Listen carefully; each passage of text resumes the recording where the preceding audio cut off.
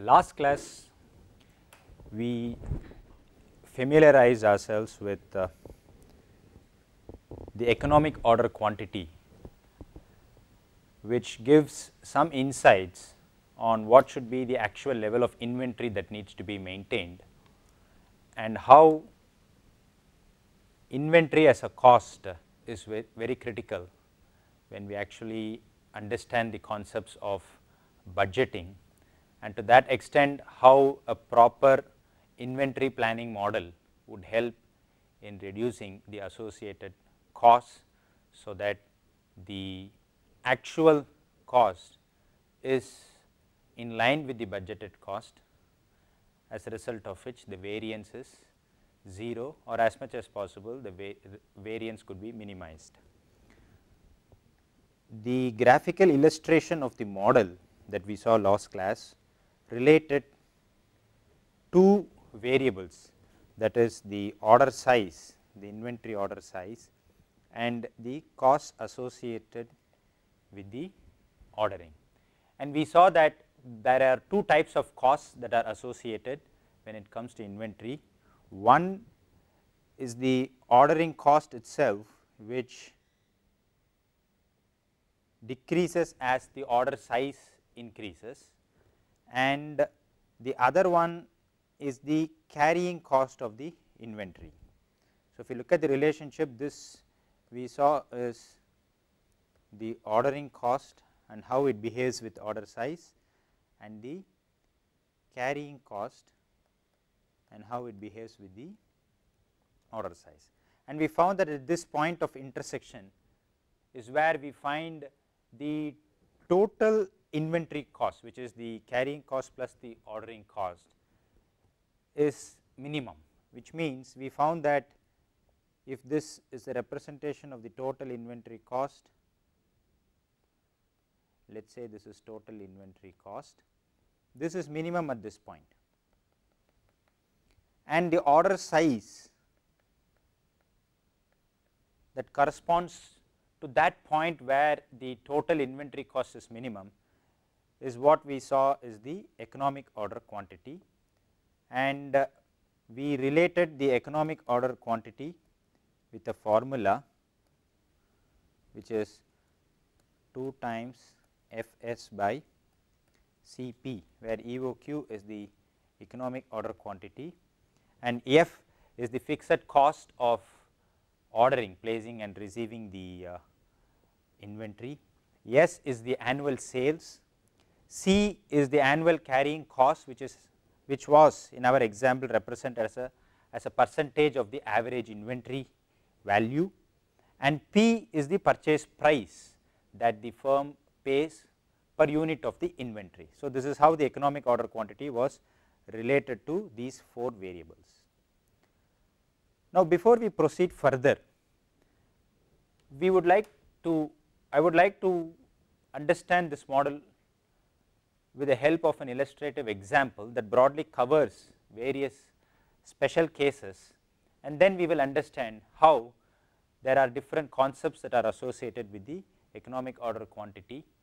For example, we made an assumption that we are basically trying to plan our inventory on a very pragmatic approach, either based on historical experiences of handling inventory, as a result of which we know that this is the carrying cost, this is the ordering cost, and the annual sales is this much. So, the average expected inventory is this much, and we found this relationship based on which we found the economic order quantity. Now, using the same formula with some numerical examples, let us just try to understand with a few more additional concepts. Let us say that the situation is not as simple as the formula suggests. Let us say as an entity I need to also have something called a safety stock to meet sudden requirements, a surge in demand. Or let us say that inventory is not just easily available, that I place an order now and then immediately I get it tomorrow. Let us say there is also a lead time for me to get the inventory from the time that I order.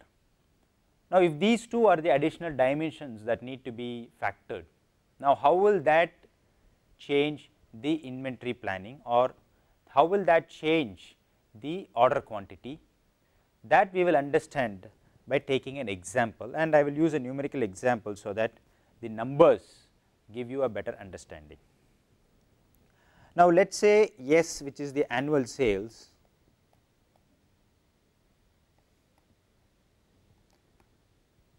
is around 26,000. Let us say we are talking about textile unit. So, I am selling around 26,000 shirts, let us say. So, the annual sales is 26,000 units. Now, C, as I told you, it is a percentage carrying cost, which is expressed as a percentage of the inventory value, and let us say that is 25%.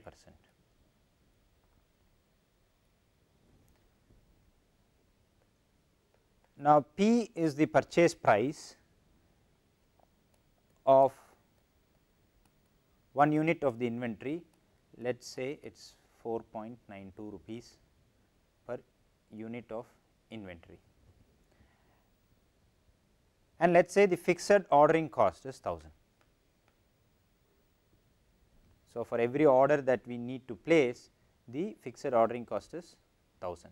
Now, these are the numerical examples. Now, let us begin with the fundamental equation, that economic order quantity is square root of 2 Fs by Cp. Now, the question is, first let us calculate the economic order quantity for this entity whose annual sales is so much, the ordering cost is so much, the carrying cost is so much, and the purchase price is 4.92. Fitting it into this formula,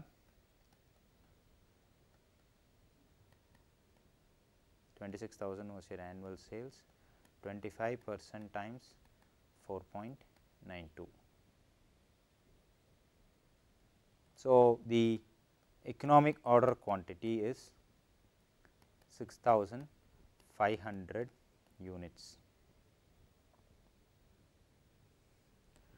So, it means for an annual sales of 26,000 shirts that we assume that this entity is going to make, and with an economic order quantity of 6,500, the next data that we can arrive is the total number of times that we have to place an order during this period, and assuming that each of the order is equally sized, then the number of orders that we are going to place in this year, in 1 year, will be 26,000 by 6,500, which is very simple, 4. This is one data point. I am just trying to present you various data points, so that let us see how we can get more information using this simple formula, and how at different circumstances using the same formula, how we would plan our inventory in a different way. So, we know now that we will be placing 4 orders in a given particular year. Now, let us next go to average inventory.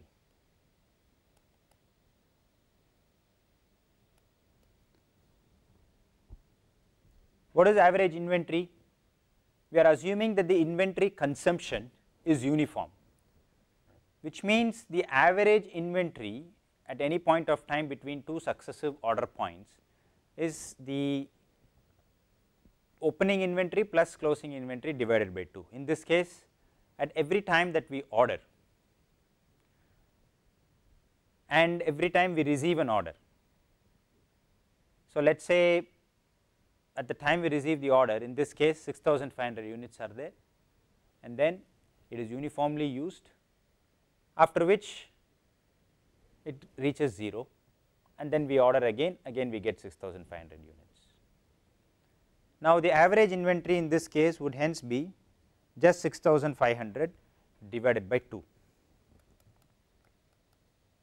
Why? Because it is 6,500 plus 0 divided by 2. Now, this assumption holds good because we are assuming that the inventory is consumed at a uniform rate. Now, let us say the sales is also uniform.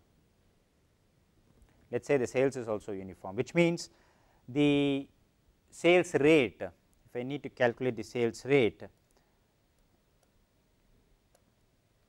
then for a year which has 52 weeks, I would be selling around 500 units every year. This is another data point.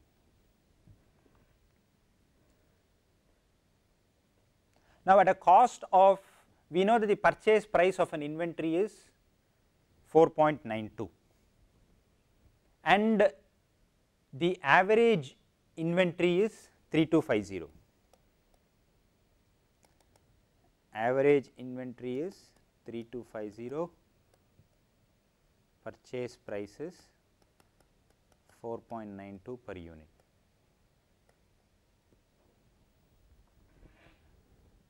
Now, let us bring in a little bit of working capital. Remember, when we dealt with accounting, I was telling you that there is something called working capital, which needs to meet the immediate requirements of financing, not long term, but more short term. In this case, this is a classic example for a working capital requirement, which means I need around 3250 units of inventory, and when the purchase price is 4.92, it means that the average investment that I have to make in purchasing inventory is 3250 into 4.92. So, the average investment in inventory will be 3250 times 4.92, which is 16,000 rupees.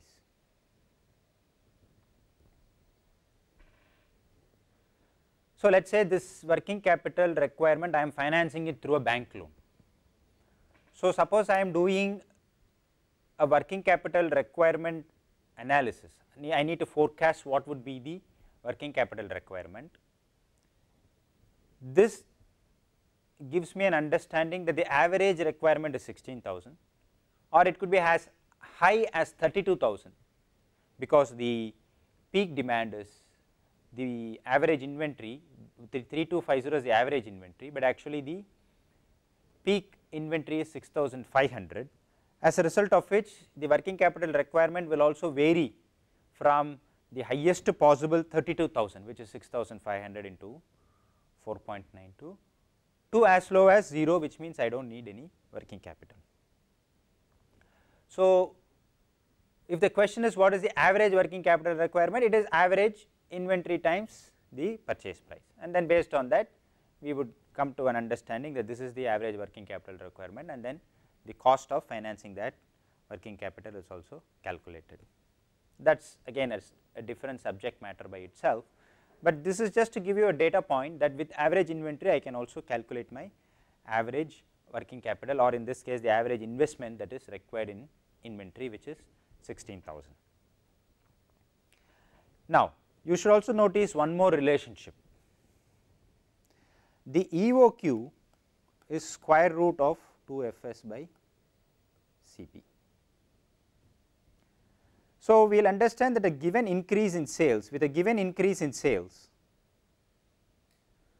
will result in a less than proportionate increase in inventories, because the relationship between the EOQ and sales is not directly linear, but it is a square root relationship, which means if let us say the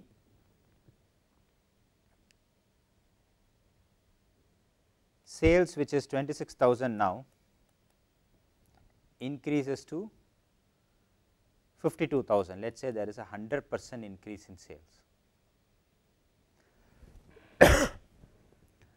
Now, the sales increased by 100%, and since this is a square root relationship, you will understand that the economic order quantity will not increase by the same 100%, but definitely will increase, but the increase is less proportionate than 100%, which would be, if you calculate the EOQ at this sales level, the EOQ at 52,000 will be somewhere around 9,000, which is close to another 40%, let us say 40% increase in EOQ. So, 100% increase in sale results in a 40% increase in the economic order quantity, and also the average inventory that is also required will rise by the same percentage. Now, you will understand when I was talking about the need for maintaining economies of scale.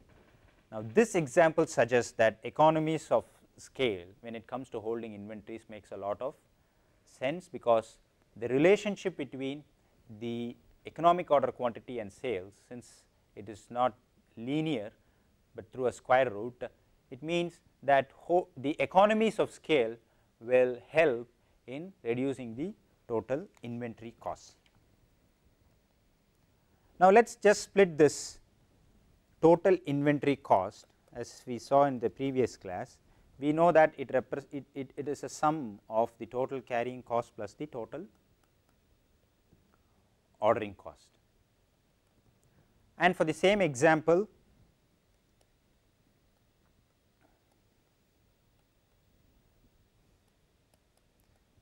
we are expressing the total carrying cost and the total ordering cost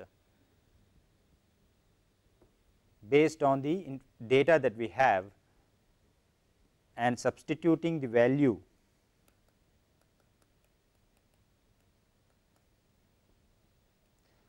at economic order quantity. So, Q is 6,500 plus 26,000 into 1000 divided by 6,500.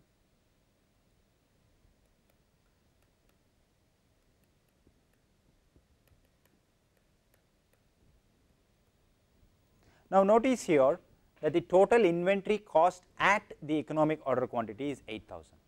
Now, this 8,000 could be 2,000 plus 6,000 or 3,000 plus 5,000 or 4,000 plus 4,000, but it is necessarily 4,000 plus 4,000 in this case, because Q here is the economic order quantity, and this is no rocket science. At economic order quantity, because our total carrying cost is equal to the total ordering cost, this 8,000 has to be necessarily be split into 4,000 and 4,000 each for ordering and carrying cost, and this is true in all examples where the total ordering cost and the total carrying cost will be equal at the economic order quantity, and that is what I just illustrated in this example.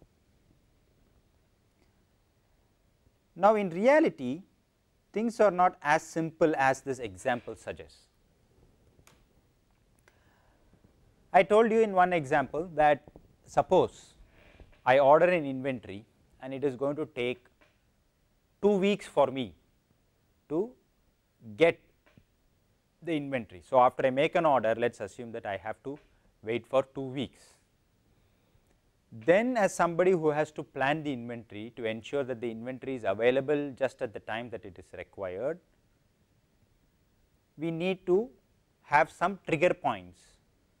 The moment the inventory level falls to a certain level, there is a trigger, and hence we order the inventory. So, there should be something called an inventory ordering point. Now, this is what a lot of people who do the inventory planning will set based on their requirements.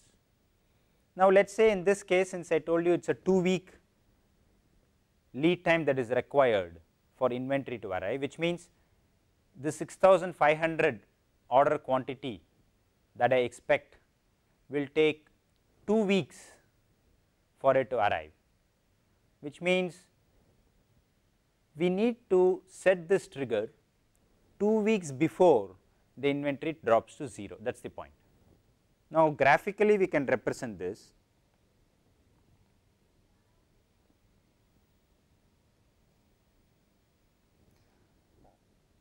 Now, let us say this is the lead time, and we will denote them in weeks, and let us say this is the inventory units. inventory units. So, we begin with 0,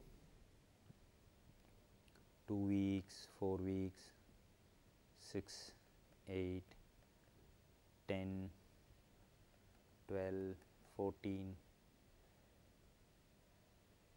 and so on, 26, 28, 30 and so on. And let us retain the same example that we used before, which means let us say this is 1000, 2000, 3000, 4000, this inventory is in thousands, 5, 6, 7, 8.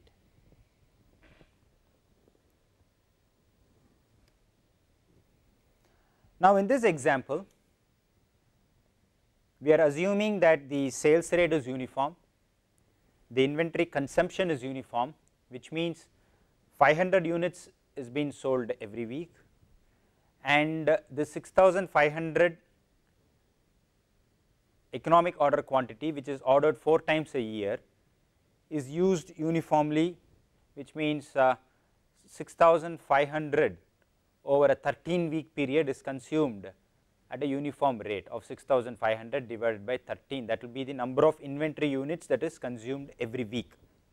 Now, if that assumption is made, let us see how the behavior of inventory with lead time gives us an understanding of when we should order the inventory. Now, in this case, I have told you that it requires 2 weeks time for the inventory to be delivered from the time that it is ordered. And since the average sales rate is uniform, which means 500 units is being sold every year, then every week. So, every week 500 units are being sold. So, what will be the order point? Now, the order point is, in this case,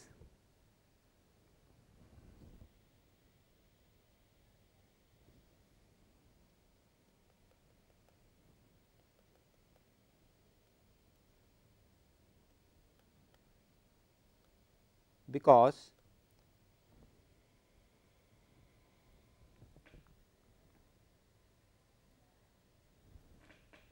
it requires 2 weeks for the inventory to arrive,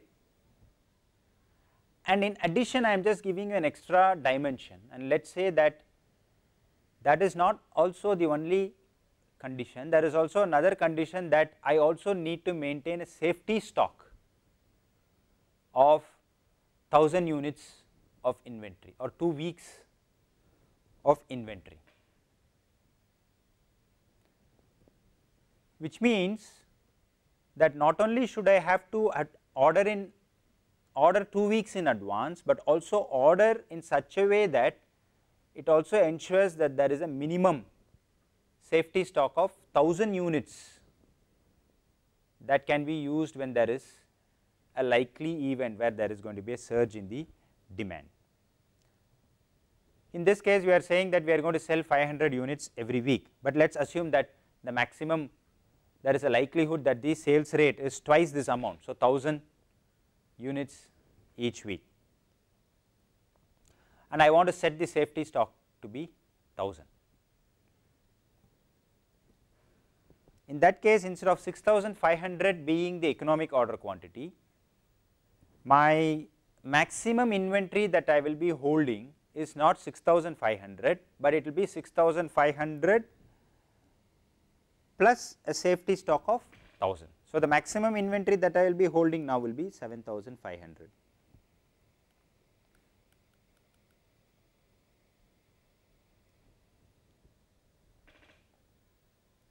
And given that the sales rate is uniform, the average sales rate is uniform,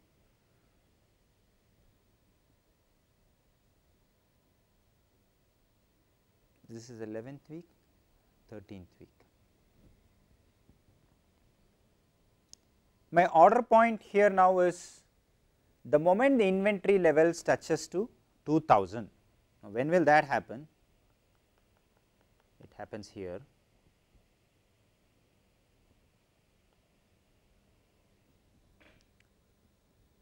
I will have to order,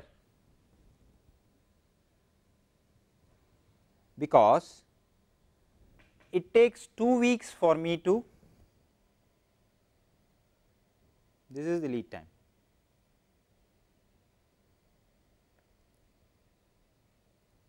This 2 weeks is my lead time. On this week axis, it takes 2 weeks for me to get my 1000 units of inventory. So, what will happen at the 13th week? This will go down, and I have also internally set a condition that I have to have a minimum stock of 1000. Now, are we meeting this condition? Yes. The order point was when the inventory level dropped to 2000, I placed an order, while the sales went, the regular sales was 1000, and after 2 weeks it is here, and by the time whatever I ordered during the 11th week I would have received. And suppose there was a surge in the demand, I would have met this demand because of my safety stock level, then it would have later come down to 0 the 15th week. This is in the event that there is a surge in the demand.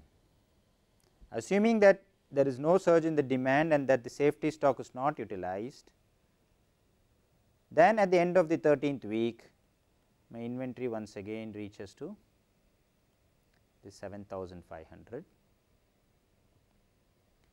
and that keeps going. 26th week. So, this relationship continues for every quarter, since the number of orders that we make in a year is 4 in this case. So, you will find that this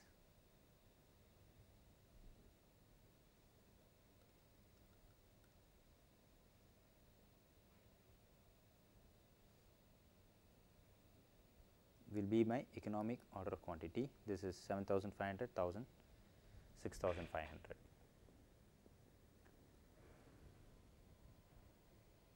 This is my safety stock. So, I am just presenting everything in this graph, so that this is better understood instead of taking a example and working it out.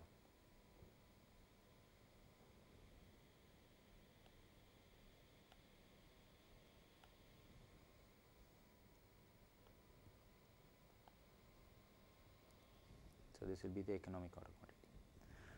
Now, what I have done in this graph is just trying to mix both the parameters that I have internally set. One is that I need to have a safety stock of 1000 units of saleable inventory at any point of time, and that also the information is that it takes 2 weeks for me to get my inventory whenever I need to order that, which means every time I order an EOQ, it takes 2 weeks. And in this example, our EOQ was 6500, and we knew that we are going to order 4 times, which means at the end of the 13th week we place an order, and we know that it takes 2 weeks. So, what do I do? When do I order 6500 units? At the end of the 11th week of every quarter. So, I place an order, and in this case I am ordering it when the inventory level is at 2000, because I know that I need to maintain a safety stock of 1000, and that the incremental 1000 is for the to take care of the lead time. So, that is the additional dimension that I have given. So, this graph represents how decisions are taking when it comes to inventory planning level to set the trigger points for us to order the inventory to ensure that it not only meets the criteria of the economic order quantity being available just at the time that I require it, so that we do not have to carry excess inventory nor have to incur additional costs for not having inventory, because at times when you do not have inventory, when you actually need it, you also end up buying inventory at extra price, extra cost. Remember, when we did this in the material variance analysis, at times we also pay more for the raw material inventory, as a result of which we end up having an unfavorable variance.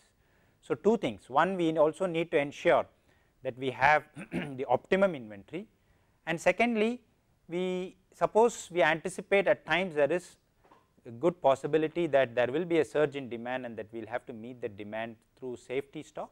We should also have some safety stock, but safety stock is also additional cost. So, the question is whether the benefit of incurring that additional cost of holding safety stock, whether that will be outweighed by the incremental sales, is something that we have to satisfy ourselves. If we feel that the safety stock, holding safety stock is going to be beneficial, then we will incur the additional cost of holding the safety stock. In this case, the increase in the average inventory causes an increase in the average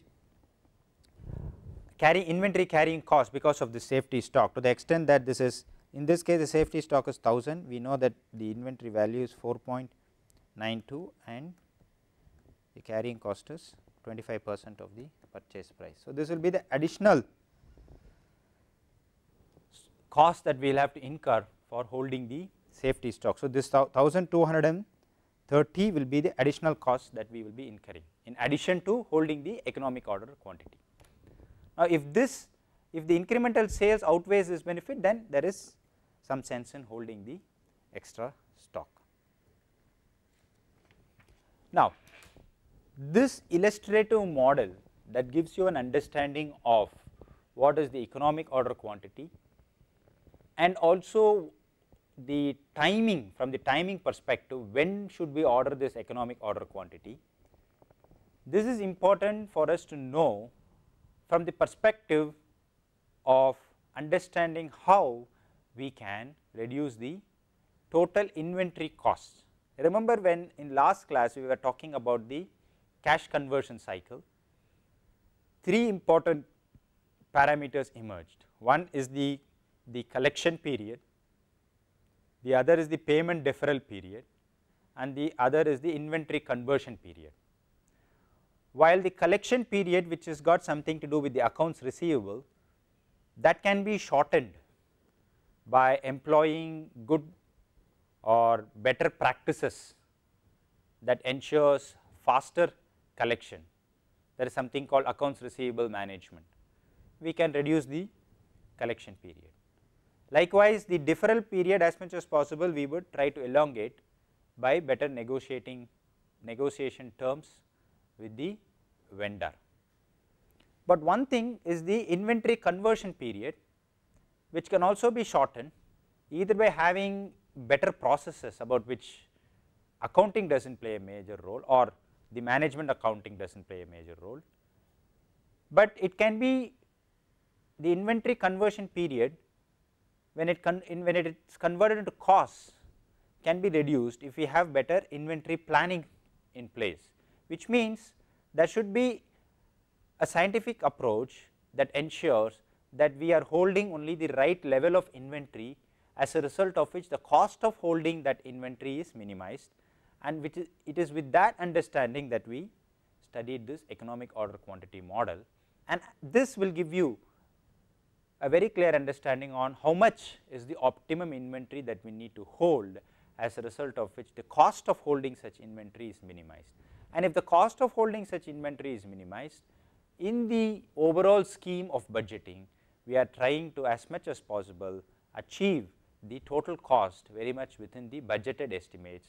Otherwise, what will happen is it will be more, the actual cost will be more than the budgets, as a result of which we get unfavorable variances. It is only with that perspective I thought I should just give you this introductory concept on economic order quantity. Now, what we have done in the first part, when I began this course, I said that I will be handling the 3 C's of business analysis. One was the code, the other was the conduct, and the other was the climate. Code, conduct, and climate. Now, as we draw close to finishing the first C, which is the code, I would like to begin the next class by giving by working out a comprehensive case that covers the fundamentals of accounting and also tries to give you an understanding on how to prepare a balance sheet, income statement. And as we work, we will also understand some nuances of certain concepts when it actually comes into real time application. And then with that I will be finishing the first C, after which we will enter into the other two C's, which is the climate and the conduct. There I will be talking about strategy, economy, how to understand the economic principles, theory of demand and supply, how do companies come out with strategies. These are things that I will be talking into the when I talk about the other two C's, which namely the code and the conduct and the climate. Next class I will be giving inputs. We will be working out a problem on the fundamentals of accounting that we have gathered so far. So, what we will be doing is we will go through a series of transactions, and these are I will pick a live real case study example, so that you will understand how these accounting concepts are employed for real time purposes, how certain principles of accounting, if interpreted in different ways, result in different ways of recording these transactions and communicating it in a different way. So, this we will understand when we actually work a real time case. So, next class I will be coming with a case study, which I will start working out myself, so that you will have a better understanding, and that in my opinion will form the comprehensive summary for these first 20 sessions on accounting, both financial accounting and management accounting. So, next class we will begin working a small case study. Thank you.